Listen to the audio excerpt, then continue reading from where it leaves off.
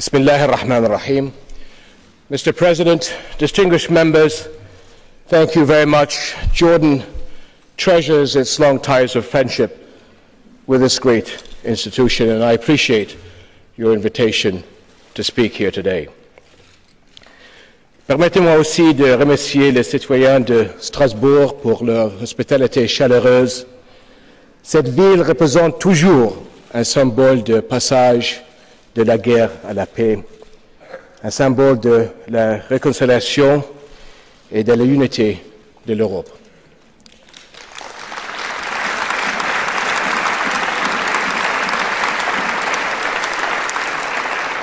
My friends, people thrive where there is mutual respect. Civilization is built on it, and futures are better for it. But coexistence must be made and made again in every generation. The common good is defended only by vigilance and action, and this means more than security measures. Humanity must arm itself with ideas, with justice, and with economic and social inclusion. Today, these challenges have a special importance. Our world faces an assault by terrorists with ruthless ambition. The motive is not faith. It is power pursued by ripping countries and communities apart in sectarian conflicts and inflicting suffering across the world.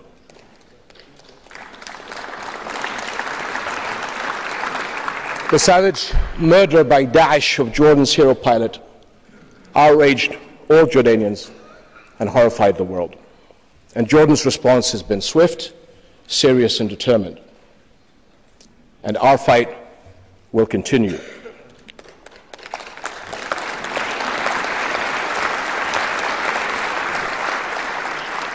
We and other Arab and Muslim states defend not only our people, but our faith.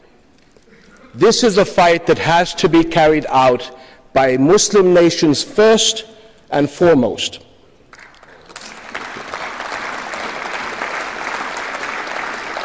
This is a fight within Islam. And at the same time, the danger of extremism must be seen for what it is, global. The threat is not only in Syria and in Iraq. It has struck Libya, Yemen, Sinai, Mali, Nigeria, the Horn of Africa, Asia, the Americas, and Australia. Europe has suffered despicable attacks and shown unbeatable courage. Your friends are with you.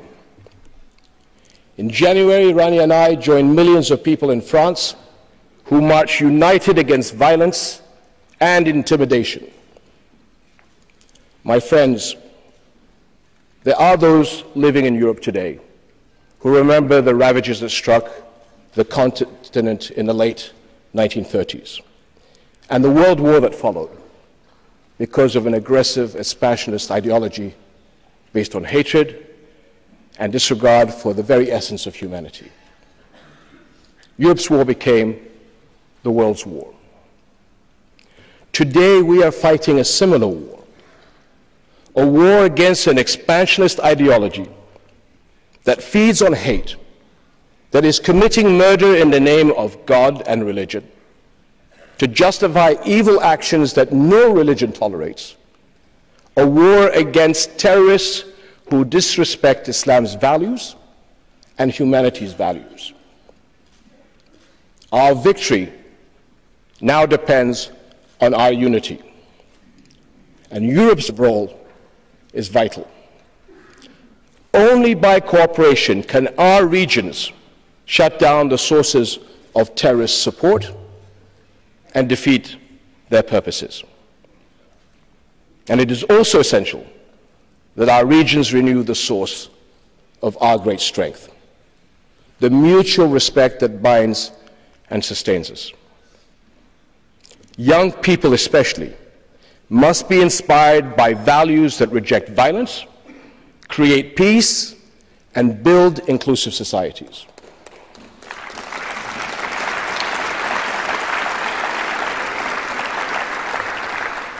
And let me suggest 3 areas of importance.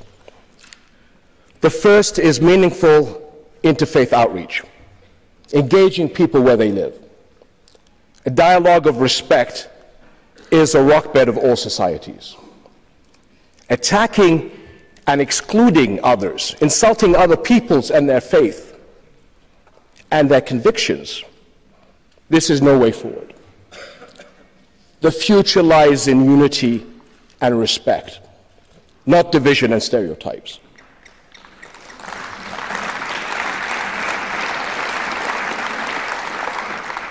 Europe is an important partner in this effort, especially in helping to stop the global rise of Islamophobia. This poison is based on false ideas, and help plays into the hands of these extremists. This is what is important to clarify, what it really means to be a Muslim. And I and countless other Muslims have been taught from our earliest years that our religion demanded respect and caring for others. The Prophet Muhammad, peace and blessings be upon him, said, "None of you has faith until you love for your neighbor what you love for yourself." This is what it means to be a Muslim.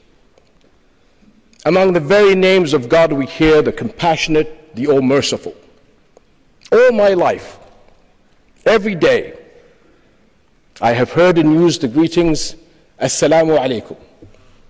A wish for the other to be blessed with peace. This is what it means to be a Muslim.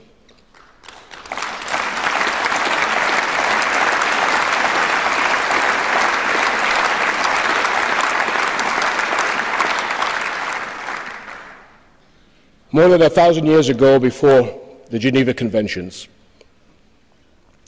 Muslim soldiers were ordered not to kill a child, a woman, or an old person, not to destroy a tree, not to harm a priest, not to destroy a church. These are the same values of Islam we were taught in school as children: not to destroy or desecrate a place where God is worshipped, not a mosque, not a church, not a synagogue. This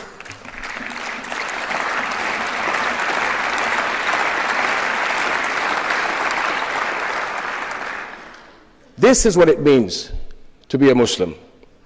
These are the values I teach my children, and they will hand it on to theirs.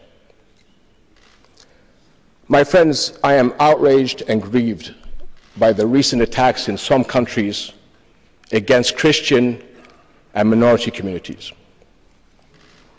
This is an offense against humanity as well as Islam. Arab Christians are an integral part of our region's past, present, and future.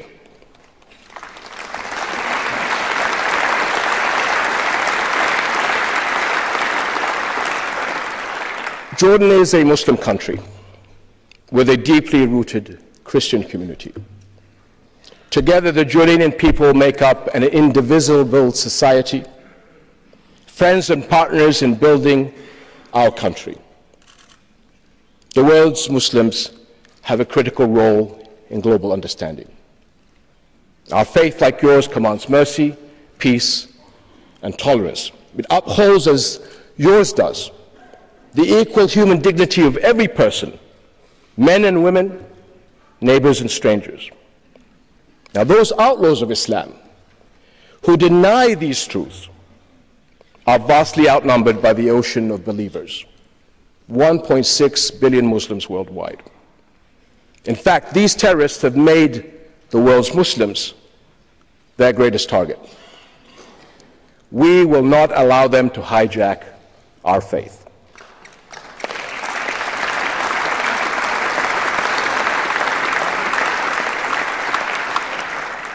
My friends, the second area key to global harmony is an international system that gives all people the respect they want and deserve. Again and again, I hear the question, Why does not the world defend Palestinian rights? Time after time, the peace process has stalled. And let me say what the situation looks like in reality. More Israeli settlement building, less respect for the occupied Palestinians. This failure sends a dangerous message. It erodes trust in international law and community. It threatens a pillar of world peace, that conflict must be solved by political means, not by force, not by violence. And it has given the extremists a powerful rallying cry.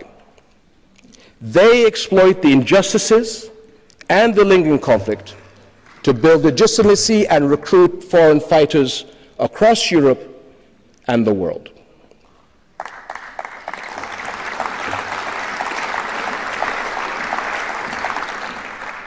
It is time to think about the future and how this ongoing conflict will breed further hate, violence, and terror across the world.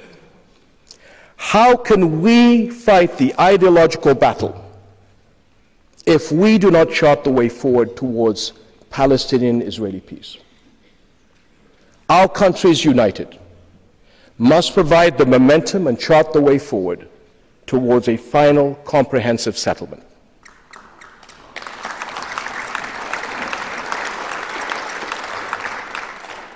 Ladies and gentlemen, a third critical effort is creating deeper hope.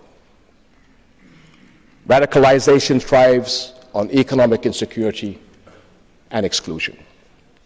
To create stakeholders in a peaceful world, people need opportunities to fulfill their potential and build good lives.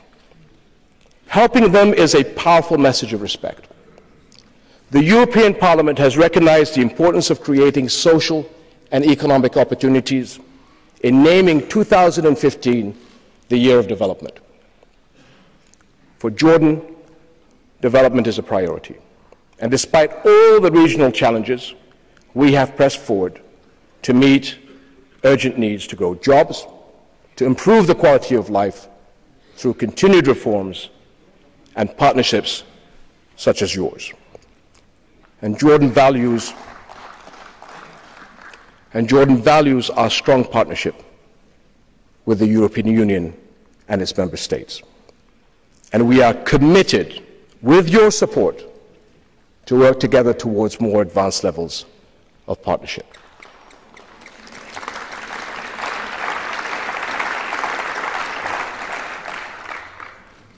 Jordan also takes seriously our moral obligations to others. Despite scarce resources, the people of Jordan have opened their arms to refugees fleeing regional violence. As the President had mentioned earlier, Jordan has taken in thousands of Iraqi Christians over the past year. This in addition to giving shelter to 1.4 million Syrian refugees, which is 20% of the population over the past few years.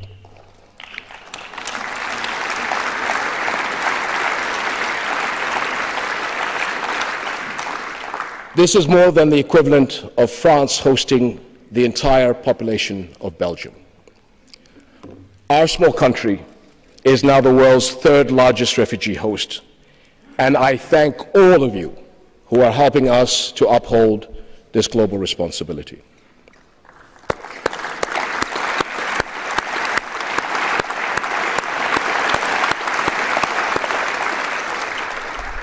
My friends, your support sends a message, not only to my people, but to all those who seek to move forward in peace and moderation. Europe is with you.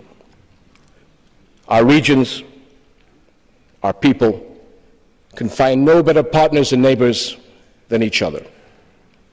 History, geography, and future bind us. Let no one separate us, because together we can create pillars of mutual respect that will support the common good for generations to come. Thank you very much.